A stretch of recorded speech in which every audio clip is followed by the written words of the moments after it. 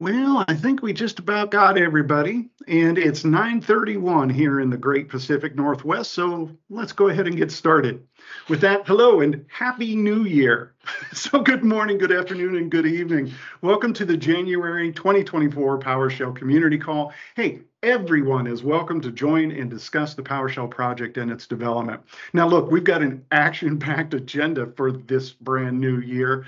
And so I've posted the agenda in the meeting chat and a link to the meeting discussion if you want to drop questions in there. Now, the meeting is being recorded, so if that's not your thing, go ahead and exit now. And please take a look at our code of conduct. We care about that, and it's a fun read. So with that, let's go ahead and dive in. Again, welcome and Happy New Year to everyone. We're looking forward to a great year. I think first on the list today is to go to Sydney, and I think I saw Sydney earlier. Sydney, do you want to start us off by talking about VS Code? Absolutely. Thank you, Jason. So last week, we had a stable release of our VS Code extension. This release included a bunch of improvements to the LSP server and a major upgrade to our testing system. It also included some updates to shell integration. One thing to note about this release as well, or just the VS Code extension plans in general, is that this year you can expect to see about a quarterly stable release from us and then preview releases in between then. If we need a stable release sooner than that, we'll roll one out, of course. But that's kind of the cadence you can come to expect from us this year. I saw Andy is also on the call. Andy, did you have anything you wanted to say specifically about this release? I would just add that we're really happy having moved our CI over to GitHub Actions. It was kind of like a December sort of fun thing to work on. We struggled over the last year. We're like, yeah, we'd had CI, and you know us, we've been focusing on stability and writing a lot of tests, but they were always a little flaky. So we'd try to fix a bug and we'd run our tests 3 times until they finally passed and the flakiness went away. I finally ported it all over to GitHub Actions. We now can like actually move on our pull requests really quickly, which has been very nice. And we even have like the end-to-end tests of the server side running against the daily updates to PowerShell. So we're hoping that helps us catch like bugs in the future more quickly. So if PowerShell daily, like a new change in PowerShell breaks us, we know before you tell us, because we have actually run into that before. In fact, we have code that lets you run the extension. It finds the daily install of PowerShell if you're using that for all that beta testing. But yeah, it was really just an update focusing on the server mostly with a lot of bug fixes. We did find out that the shell integration was broken for a bit, and we just had to pull in the update to their script. If you install the January release, all those little symbols that they put in like on the side of the shell, those work now. If you have an error, it shows an error, works as expected. Yeah, we appreciate people testing stuff. Like Sydney said, we'll have another out in April, but do expect pre-releases to still come before then. In fact, I think we're planning a pre-release next week just because we have a number of changes that we're incorporating over the next few days. So yeah, thanks for using the extension. Thanks, Andy. Thanks, Sydney. That's great. That's great. Now, hey, folks, you may have realized traditionally a Christmas present, we shipped PowerShell 7.4 long-term service release for the next 3 years back in November. That's awesome. But this is January, so it's time for us to once again start talking about our next release, which will be 7.5. This will not be an LTS release. But with that, hey, Dungbo, do you want to say hello and talk about the upcoming previews? Yeah, of course. So it's gonna be quick. We're planning on a new release for 7.5 preview 1, which will be out hopefully next Tuesday. So it's the release work is undergoing right now. Well, that's awesome. And so, folks, we're starting that exciting preview roll again, and so we really appreciate you taking the opportunity, if you can, to download and check out those previews and to provide us feedback while we're in this critical development stage on it. So thank you very much. And next on the list, Steve, improvements to commandlets. Yes, and actually before I get to that, I actually remember one other topic we could have had in the agenda that follows 7.5. So, we have the annual team investments blog post. So that is in progress being written. I'm hoping it'll be published by end of this month, or if not, early February. So do look forward to that.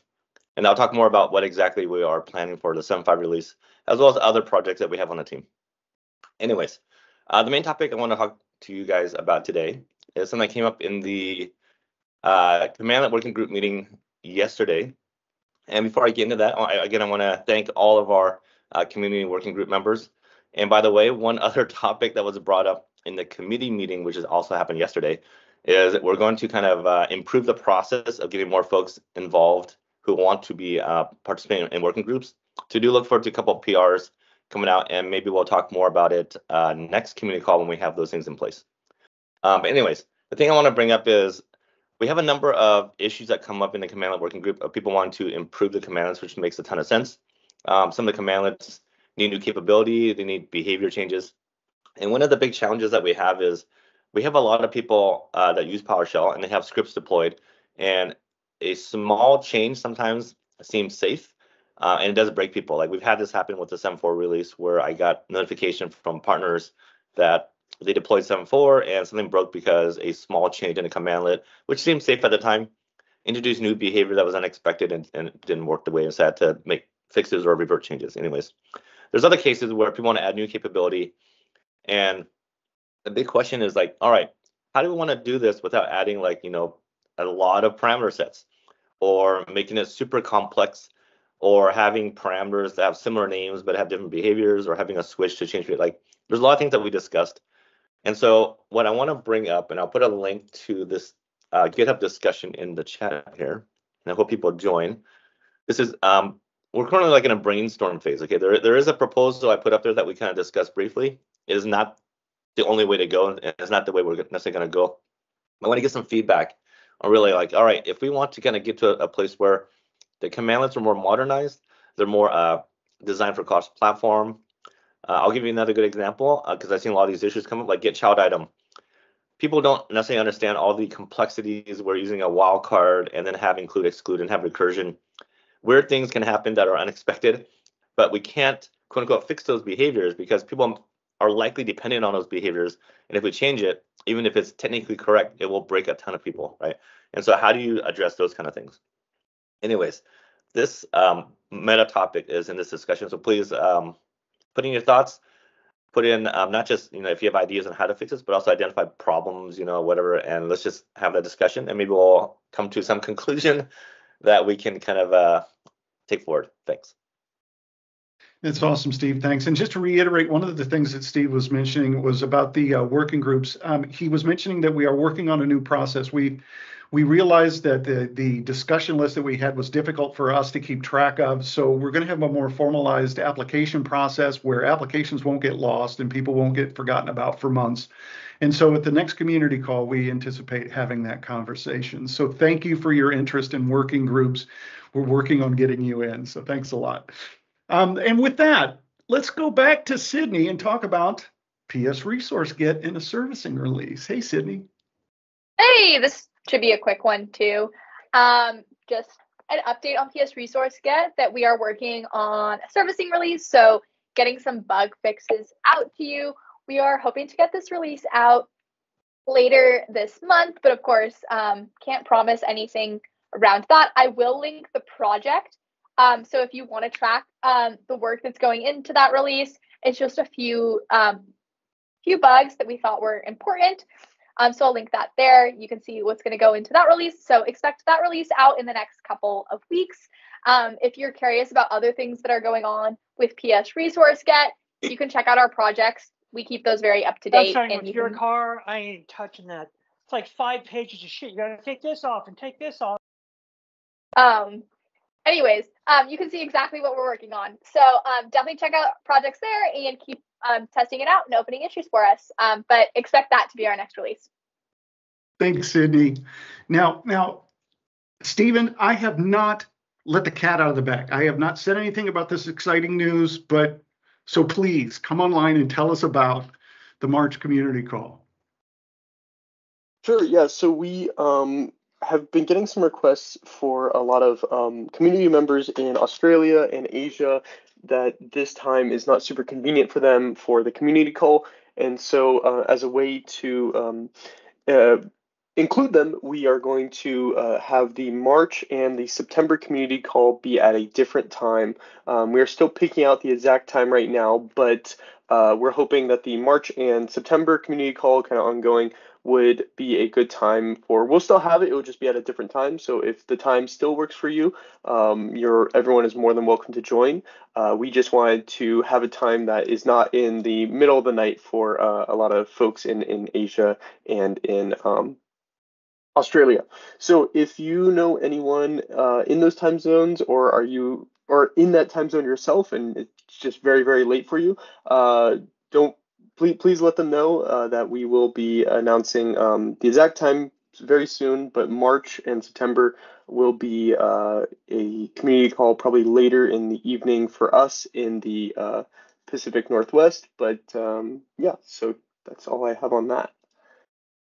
That's awesome, Stephen. I'm really looking forward to that. And hey, folks, yeah, if it works for you, please join us. It's going to be the regular community call with all of us there, just at a later time, so we can bring in more of the community and get more feedback and have even more exciting conversations. So expect some great demos as we go through this, things that you normally wouldn't see because of the time difference. So we're really excited about the expansion of this. So looking forward to it. Thanks, Stephen. Damien, my friend, you want to talk about some changes in WAM? I'm not sure what WAM we're talking about. Van, what? Yes, thanks, Jason. I have actually a couple of slides that I wanted to present. Sure. I hope everyone can see that. So WAM stands for Web Account Manager. Think of it as a different way of authenticating against Azure.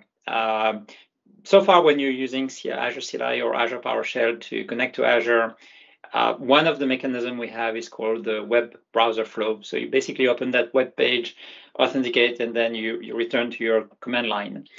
WAM will reduce the need of launching the browser or remove the need of launching the browser, and we integrate with Windows broker to do the authentication. The benefits, I have listed 4 of them. It's an enhanced security mechanism. It's a faster single sign-on approach. So your credentials, I just had my Microsoft account here in the list, in the screenshot, but you can have other accounts here that are connected to your client. It is integrated as the Windows account, and we want to enable at some point token protection. It's not there yet, but that's something that we have in the plans. It is today supported in preview. We have it in preview for CLI. We have it in preview for Windows PowerShell. And what I wanted to mention or talk about today is that we are looking at making it as the default authentication. It's going to be supported only on Windows. We don't have it yet, and I insist on yet. We're looking at supporting it on Mac and Linux as well.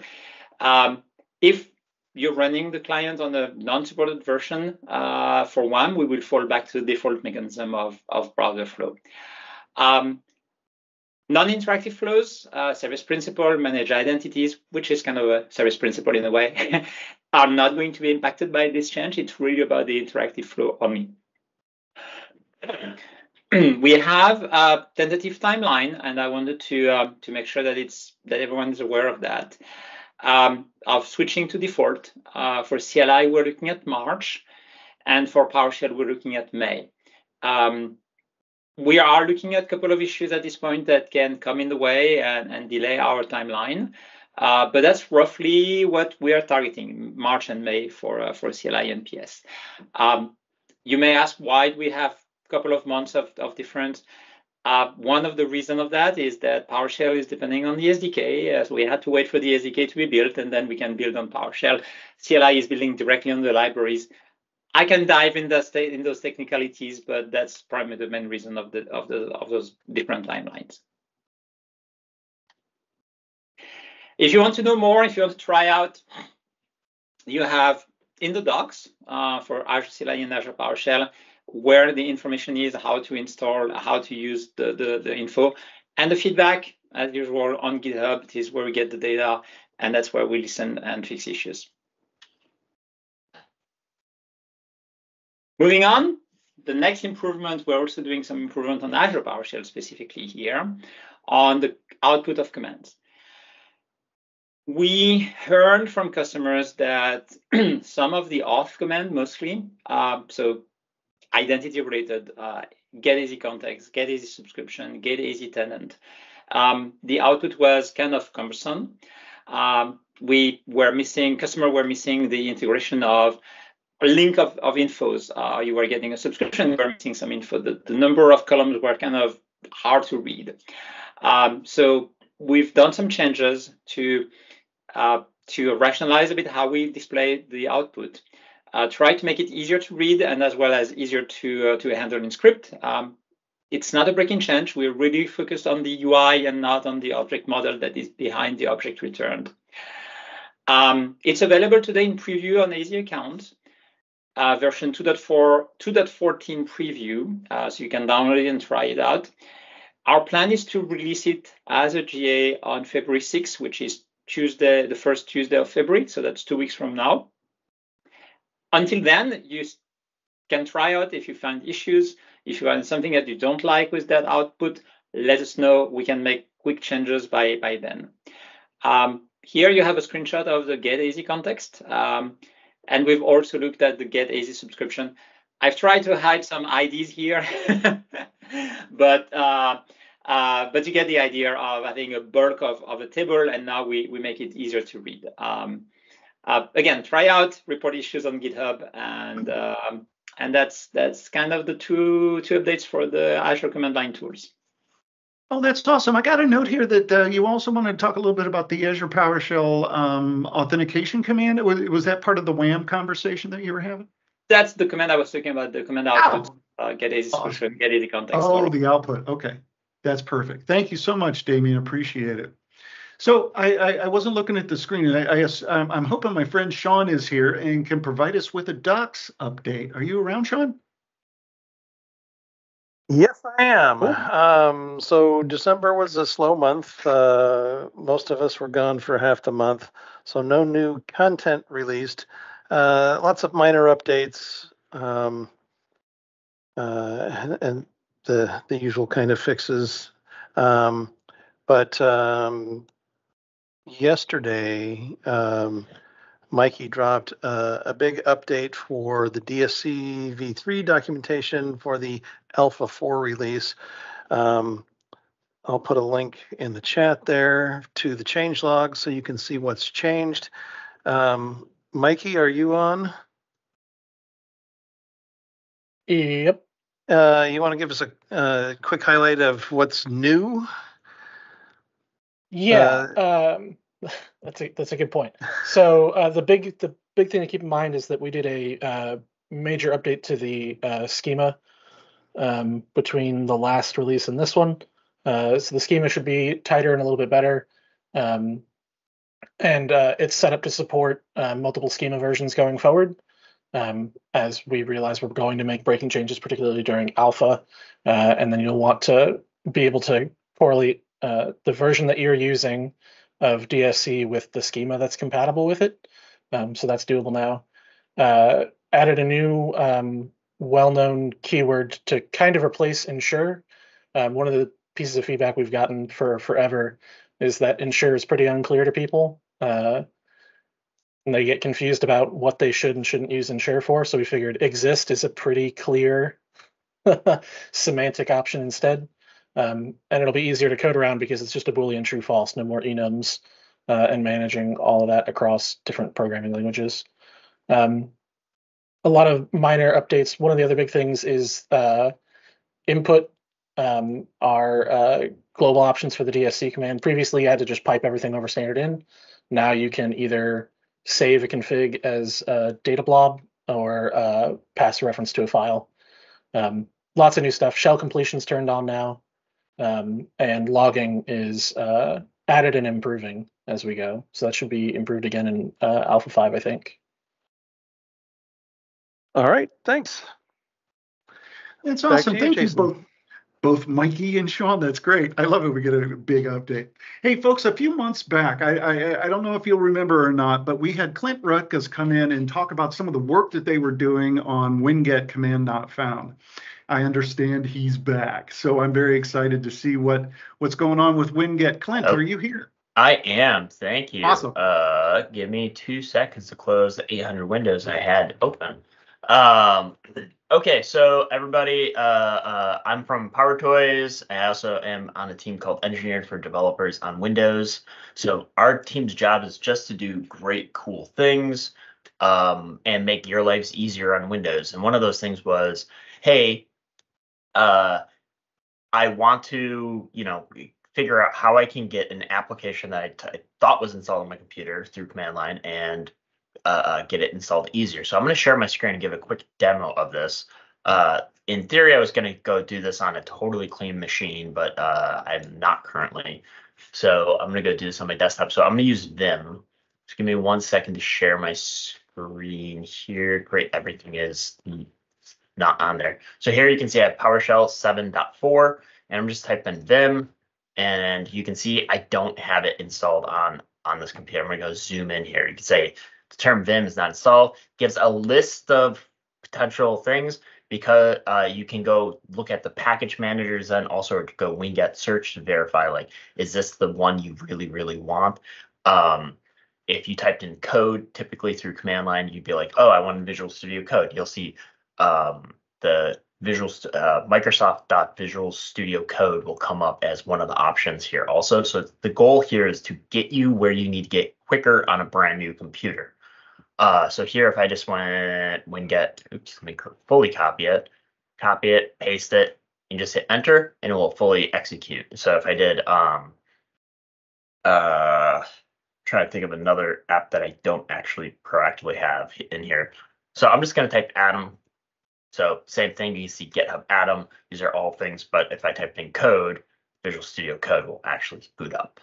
So this is the goal here, is to get you where you need to go. And we're looking for a lot of feedback here also of, is this the pattern and practice that you all would want? To get this installed, it's super easy inside of PowerToys.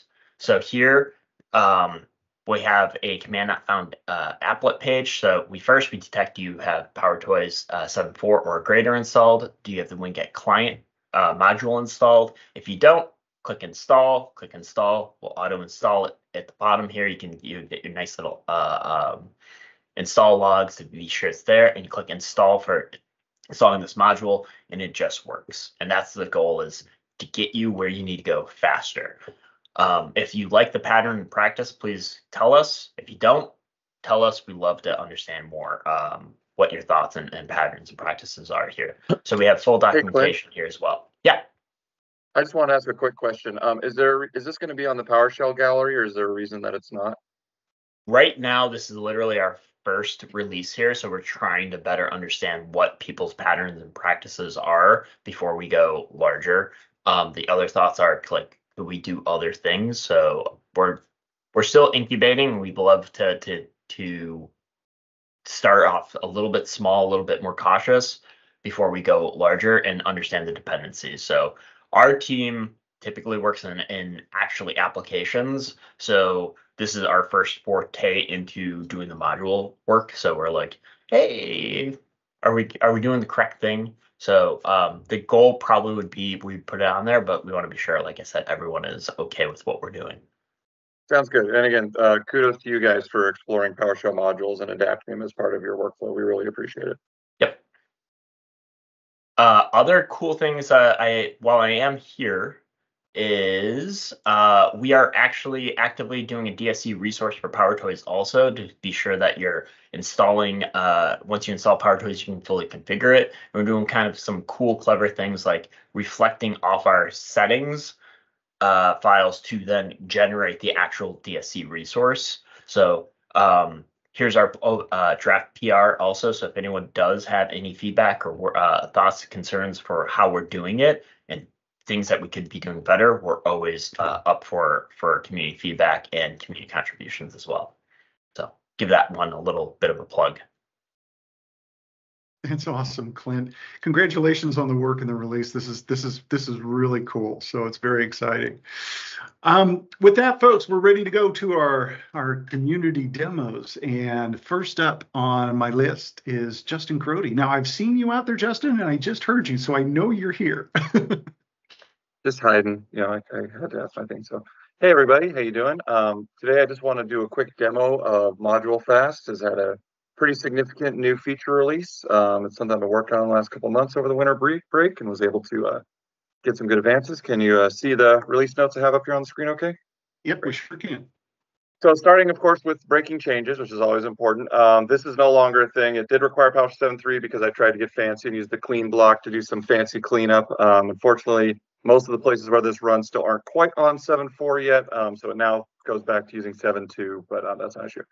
Another thing is that Module Fast will now evaluate all module folders that you have in your PS module path, not just the destination by default. This makes it so that it can act even quicker if you've already got the module installed. And also, sorry, to back up for a moment, for a quick overview of Module Fast. Module Fast is a module that optimizes the PowerShell module installation process to be really, really fast as possible, quick and dirty, and allows a lot of really easy things. So it's really designed for getting modules into a CI build or any time where you just need to pull down a bunch of modules really quickly. And it's there as sort of a complement to PS-Git and PS Resource Git for those kind of scenarios. So one of the big new features is pre-release support. So Module Fast now completely supports pre-releases. You can do it by either specifying the pre-release tab, which as you see by default, it doesn't get the latest pre-release, whereas if you do specify it, it will. And these are live lookups. So that's how fast like your typical like find PS resource would be versus install Module Fast. And then in addition, there's a shorthand syntax here. We can just add an exclamation mark to the beginning or the end of the line, and that'll flag that thing as that you want to be a pre-release. That's there to support certain kinds of scenarios in terms of the layout.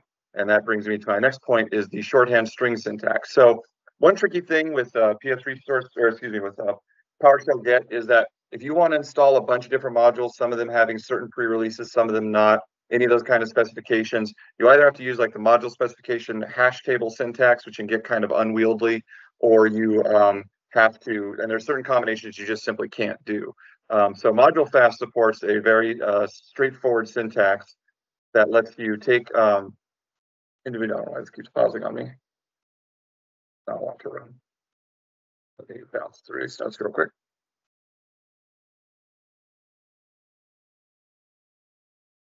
There we go. So it supports a shorthand syntax here where you can say, for instance, if you want by default, it's the latest version, or say you want all modules that are less than 2, you can just say less than 2. If you want all modules that are, version less than 2.3, that works too. It supports wildcards. It supports NuGet syntax. It supports, again, that pre-release format as mentioned before, but you can put the exclamation mark anywhere you want. And here's an example where you can specify the NuGet syntax where you can say, I want any module in between 2.2 and 2.4. I get this little progress bar to go away. You see here that it's getting that 2.3. In addition to that, Module Fast supports now spec files. So these are things like requires files, etc. Module Fast has its own version of a requires file that you can specify. That's just really simply the name of the module and that syntax that was mentioned earlier. So you can define a file, and this will automatically, you can just point in Module Fast to that folder. It'll find that file and automatically install the modules that are associated with that in any of those kind of combinations, resolving all the dependencies, etc. It also now supports lock files. If you've ever worked with NPM or PNPM in Node.js, or if you've used .NET, you've known this.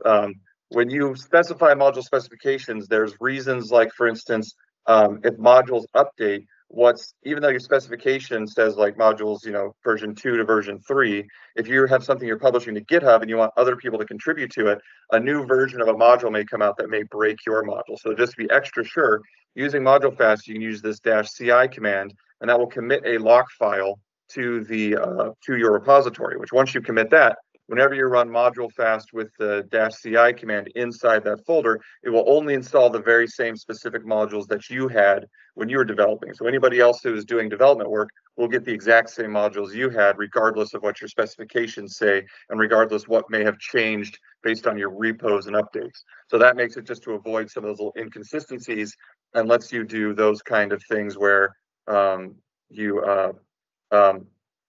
it lets you do things like dependabot type things where you can update specific things.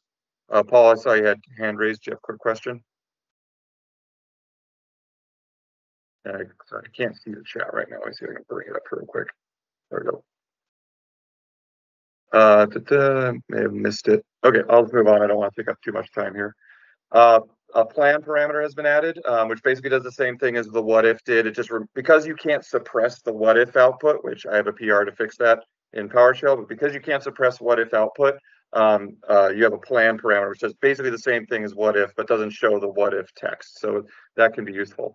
With Module Fast, the plans that you generate, like if you do generate a plan, you can save that off anywhere, save it to a variable, save it to a CLXML, save it wherever, and you can come back and pipe that back into install Module Fast, and that works just like the lock file, where it'll install only those modules based on that particular plan.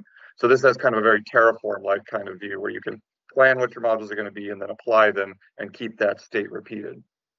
Module Fast also can read the requires lines of a script. So you can put in a path. If you have a script that, for instance, has a requires line that requires a module, you can point Module Fast now directly to that script and have it install the prerequisites for that script. This also works for PowerShell modules. So if you have a module that has required modules in its assembly and its PSD1 manifest, you can install Module Fast and point it to that, and it'll do the same thing. The rest of these are mostly just little bug fixes. If you were using Git Module Fast plan, that's been basically deprecated. It'll stay working, but it's not going to get any real new features. Basically, everything's rolled into the installed Module Fast command. That just has to do with the way that Module Fast bootstraps and such. It just makes a lot more sense to have that than the separate Git Module Fast plan command. And maintaining the API between the two is just too much work. There's a bunch of performance improvements, a bunch of documentation updates. So I'll show that real quick. So if you want to get started with Module Fast, the easiest thing you can do is just simply do IWR bit.ly/Module Fast IEX. And even if you don't have Module Fast loaded or installed, that'll fetch the latest version of the module and start running it on your computer. The reason this bootstrap exists is to remove a dependency on, say, PS-Git or PS-Resource-Git, where they have to go out, fetch the module, may take a while. And the goal here is that if you're in like GitHub Actions or something, you want to get Module Fast bootstrapped as fast as possible so you can start installing your dependencies. If we do the help on install Module Fast, we will see that we have a whole bunch of help in here. So the module command itself has a lot of detailed information, as well as all the different parameters that it does, what they all do, and lots of individual examples to show you the different ways that Module Fast could work. And just to show an example of that module demo thing, that got edited there. Let's see the changes to that. So we have a module file here, for instance, that has a module. Where's my required modules? Where did they go?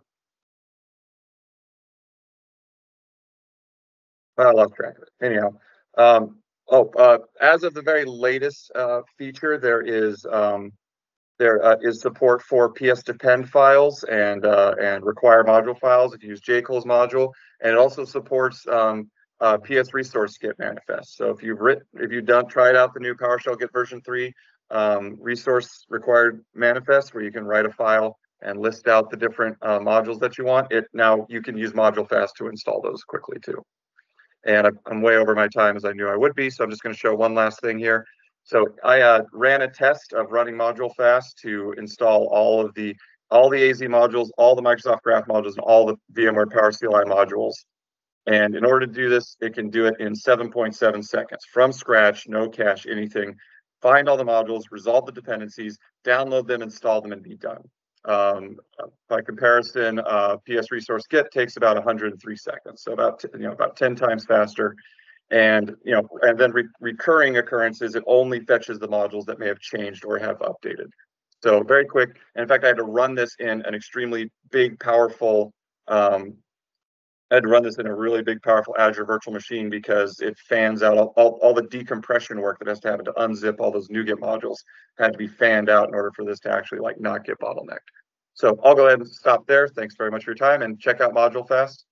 Thank you. Wow, Justin, outstanding. Well, I need to let the dust settle in my head for a second. That's pretty incredible. So folks, target your questions towards Justin on this. It's amazing. Great work, man. Thank you. Hey, Ryan Wakefield. Ryan, my friend, would you like to, we've got the time, so would you like to do your demo on a new version of the original test pending reboot? Yes, I will definitely do so here. It's, I'll admit, a little nervous just because I've never done this, so I'm like, okay. Welcome. That's all good, man. Welcome. Yeah, I can. So if I can share my screen here, I can show you guys kind of some of the rework that I've done to it. But for those of you who don't know that, Adam the Automator, he had a script out there that he put out there. It's on the PowerShell gallery, test stash pending reboot. It's been, one of the most, typical staple test pending reboots. I know there's the DSC resource as well, but with some recent work that I've been, ironically enough, working to use the PowerShell Universal, I have found some gaps and issues with the current resource. So with that being said, says not a presenter there, Jason. Oh, I may have to ask one of my friends internally to give you presenter rights because I don't have permission to do so. Thank you. Thanks, all right, Dave. I will. Yep. All right, you should be hopefully seeing it here. Yep, we sure can. Right, if you can make it a little larger, that'd be great. But yes, oh yeah, that's what I was going to get to here. Oh wow, nice. I'm game with however large you want to go. So, so yeah, one of the biggest gaps that I noticed was when you went to do it with the original one, when you actually ran it with in the servers. I've got 2 servers that are they're dummy. They're just junk names. And apparently it is going to be that kind of a day with me. Gotta love it how it does this on live sessions. But the biggest pain point is, it's gonna, I have, the server names redacted, but what's gonna happen is as soon as it tries to connect to one of the error ones, it's just gonna kill it. It stops. So if that error one was up at the very first, it would have actually stopped right away. So obviously it wasn't handling errors well. So went through and did some work in that. And so I did a little measuring with the original one and was able to get the errors handled. So it's not going, with this one, it's giving about 7 seconds, which, not too bad, pretty good against, there's 6 servers technically. And granted, I'm running through a Meraki, so I've got a little bit of a bottleneck with, some hardware VPN stuff. But with my newest one, I will give you guys kind of a preview. I will actually pop this one out. And hey, this is the move to new window type of feature that just came out recently. So sorry, I had to do that.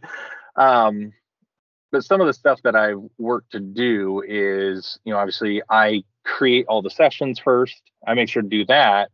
And then I invoke it as a job. And the jobs have actually sped this up a decent amount to where I've actually got it. I think I dropped another 2 to 3 seconds, which, off at 7 seconds, not too bad. So I will drop that measure in here. Oops, that's the V2. I needed the V2.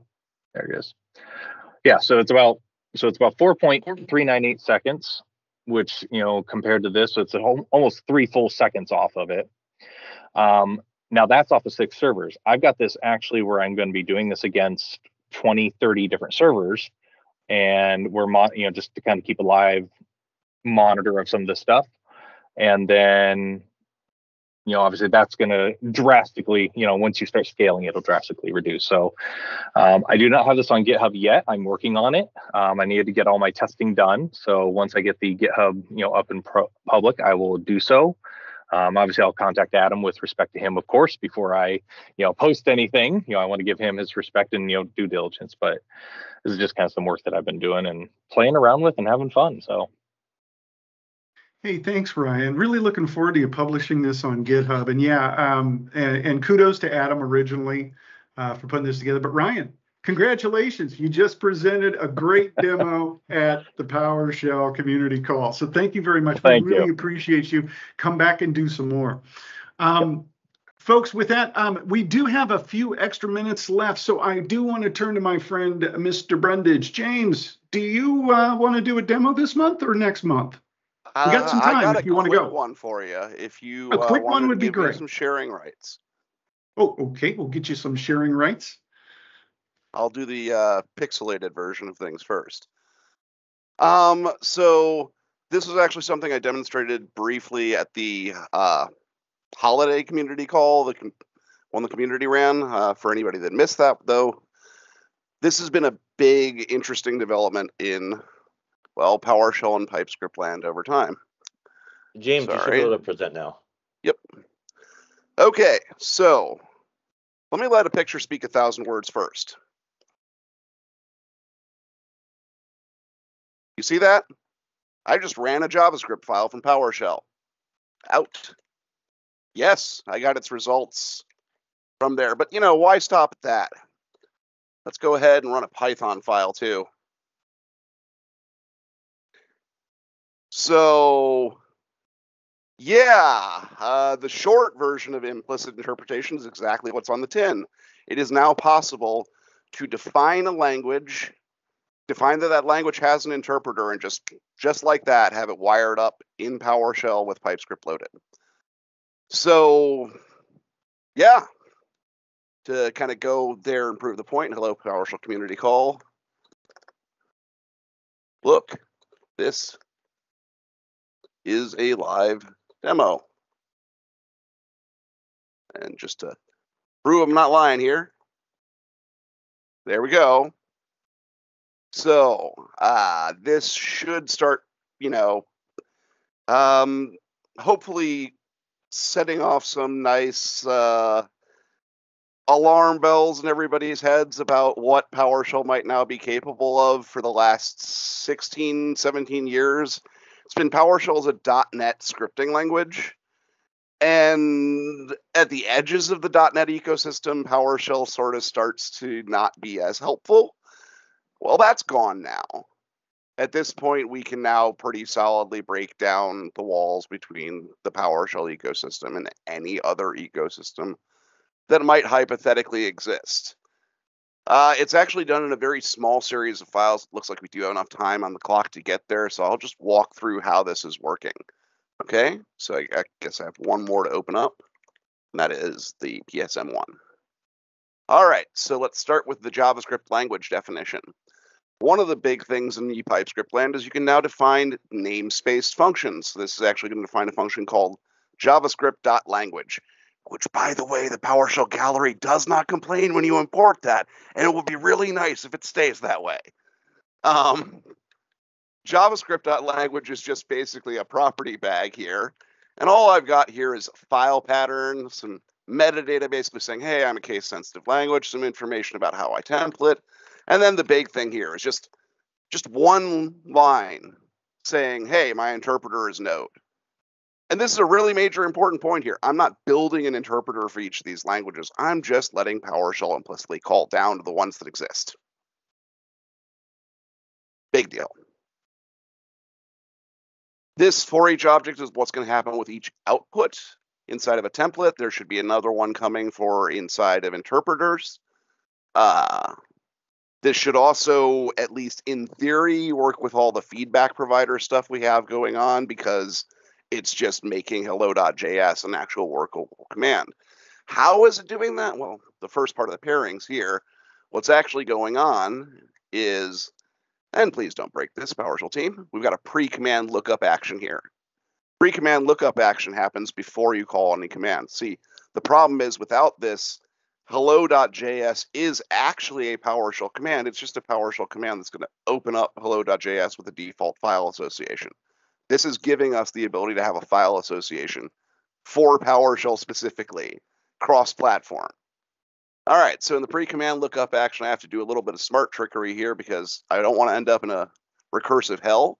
So I have to actually look up two commands I'm going to need, new module and import module. Now, for those that aren't aware, you can use these two to do a post-loading trick to basically create commands on the fly. I also have to figure out that the command didn't already exist, so I'm just going to grab a pointer to get all potential commands. Then I have to figure out, hey, do I have interpreters? Cool. Okay, do I have one for the file? Yes. All right. If I can do that, then create, if the command does not exist, go create an alias, export the member, and go say I have an interpreter and go return the new interpreter's name, which is always going to be invoke interpreter. So let's go look at invoke interpreter. It's a really simple function. I mean, like, what are we, 45 lines? And all it's really saying is, look, figure out what I was called when I was called. If I was called by my real name, forget it. If there weren't interpreters, forget it. If I couldn't find a match, forget it. Otherwise, pick out my interpreter command and any leading arguments and call me with splatting. That's it.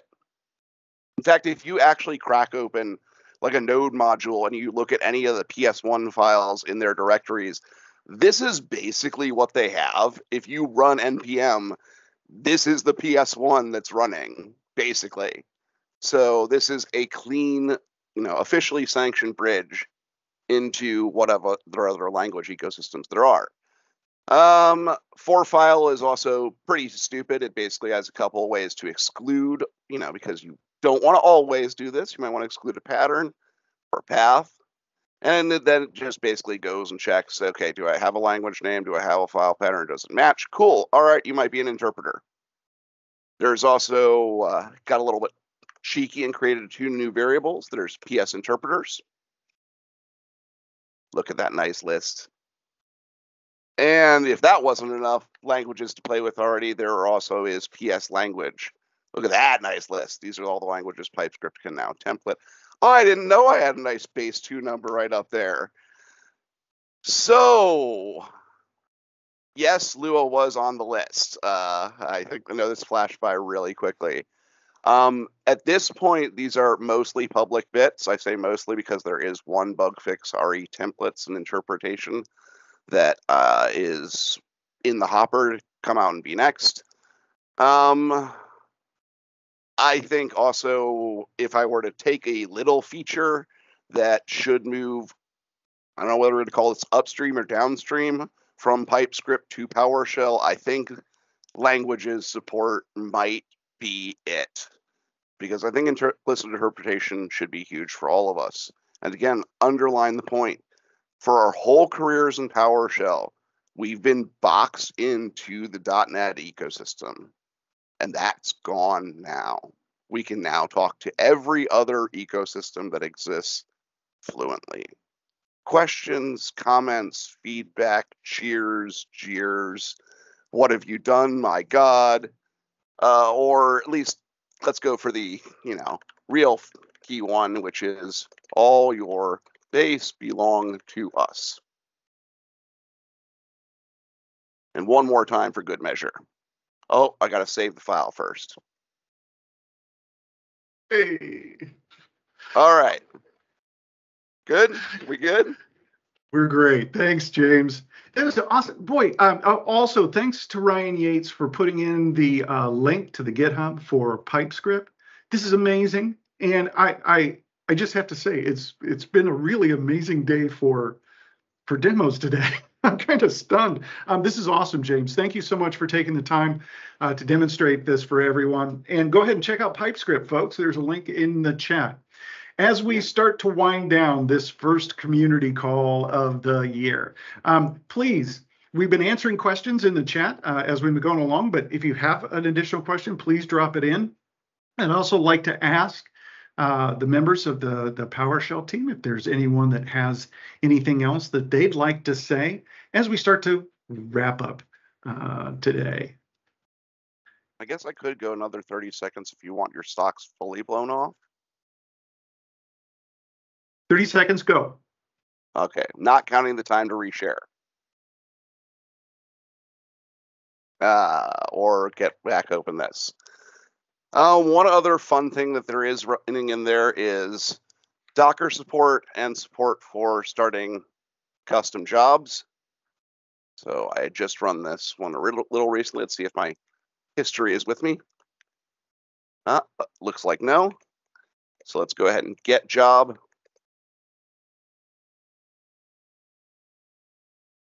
Oh, fine. So here we've got this job running on localhost, which is probably going to complain. Okay, there's my little image coming back. I'm going to go open up a window here. So this is a Docker service running a microserver, or a Docker image running a microserver, running PipeScript, running PowerShell. And for really crazy bonus points, let's see, we've got our job. Let's go ahead and look at our PS node action. That's all it's going to be run. Let's do something crazy and brave. Hey, community. get process id pipe to stop process. Okay, so I've now changed my web server to do this. Oh, let me do one more thing, which is PS node write output. Let's give it a random number. Okay, so we're going to say hi to the community call when we hit this web service, write an output from our job, which we're running, okay? And then we're going to try to stop the process. So I'm going to go open that up again. Hey, community call. I'm going to hit refresh. It's not dead. It's not dead.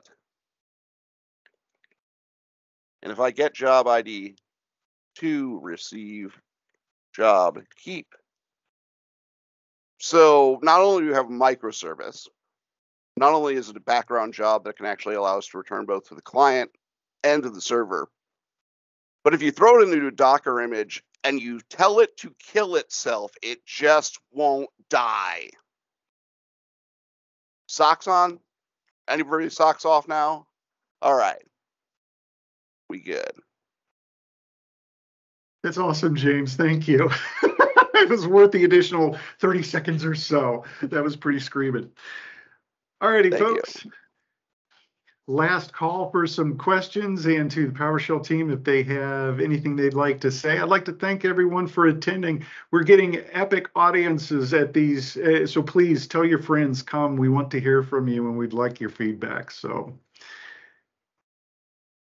well, this is awesome. Thank you, everyone. And with that silence, let's go ahead and go with this and end the call. Have a great January month. Thanks, everyone, for attending the PowerShell community call. And we'll see you again next month in February. Cheers. Thanks.